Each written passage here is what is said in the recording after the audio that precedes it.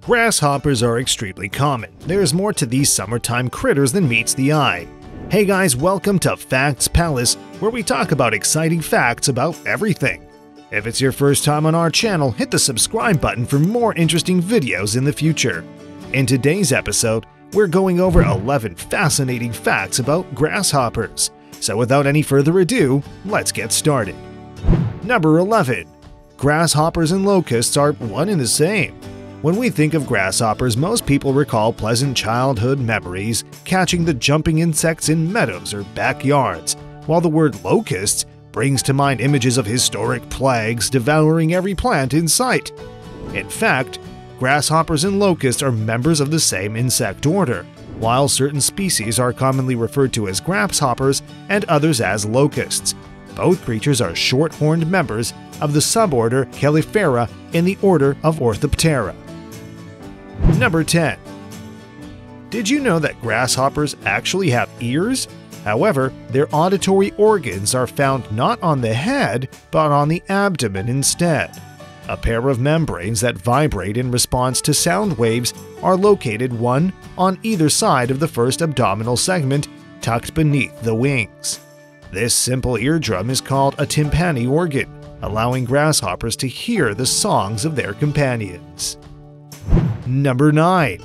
Although grasshoppers can hear, they can't really distinguish the pitches very well. Their auditory organs are made up of simple structures that primarily detect differences in intensity and rhythm, but not pitch. As a result, the male grasshopper song isn't particularly melodic, which is a good thing, since females don't really care if their companions carry a tune. Each species of grasshopper produces a characteristic rhythm to distinguish its song from others and enables courting males and females of the same species to find each other. This is amazing. Number 8. Grasshoppers make music by stridulating and crepitating. Not familiar with those terms? No worry, it's not that complicated. Stridulation simply means that the grasshoppers rub their hind legs against their forewings to generate signature tunes. The special pegs on the inside of the hind leg act like a percussion instrument when they come in contact with the thickened edge of the wing, while the band-winged grasshoppers crepitate or loudly snap their wings as they fly. Moving on to number 7. If you've ever tried to catch a grasshopper, you'd be surprised to know how far they can jump to flee danger. They literally catapult themselves into the air. If humans could jump the way grasshoppers do, we would be able to easily leap over a soccer field. But how do these insects jump so far? Well, the answers are all in their strong hind legs. A grasshopper's hind legs function like a miniature slingshot. In preparation for a jump, the grasshopper will first contract its large flexor muscles slowly, bending its hind legs at the knee joint. A special piece of cuticle within the knee acts as a spring, storing up all the potential energy. The grasshopper then relaxes its leg muscles, letting the cuticle release its energy and flinging the insect into the air. Sounds cool, right? Number 6.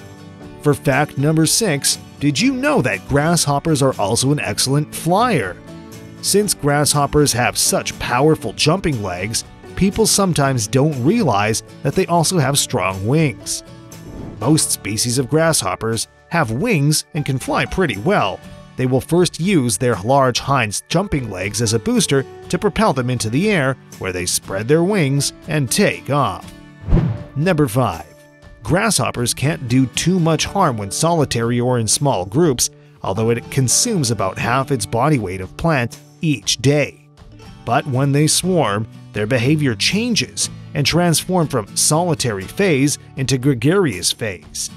Their combined feeding habits can completely defoliate a landscape. A 1-kilometer swarm with about 40 million locusts can consume what 35,000 people do in a day. A swarm the size of Paris eats as much food in a day as half the population of France. Moving on to number 4.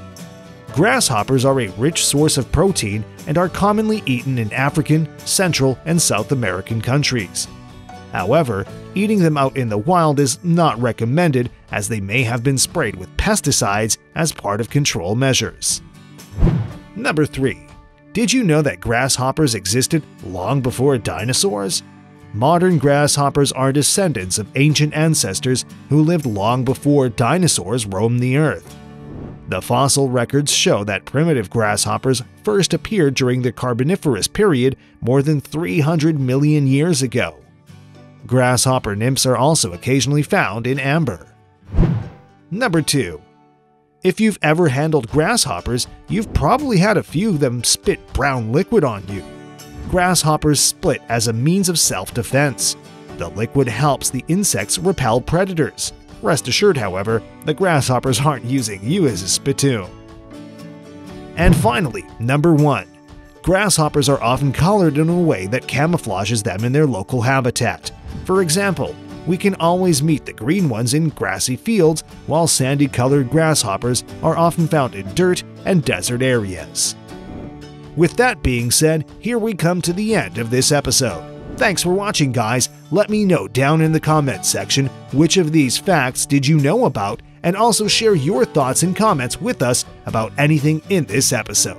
Once again, don't forget to hit the subscribe button and check out our other videos for more interesting facts. Look forward to hearing from you. This is Facts Palace. See you in the next video.